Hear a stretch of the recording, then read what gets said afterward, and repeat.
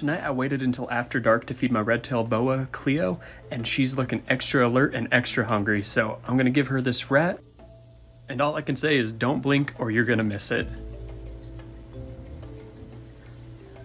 I'm kind of giving the prey a little bit of a shake, just enough to get her attention. Any second now. Oh, she's interested. She's sizing it up, figuring out how she's gonna tilt her head as she strikes. Oftentimes in the same motion of the strike itself, they'll start to constrict and coil around their prey. Just like that, holy cow, you can actually hear the impact. That is just wild, and the strength she's pulling in with. Look at my wrist straining against her.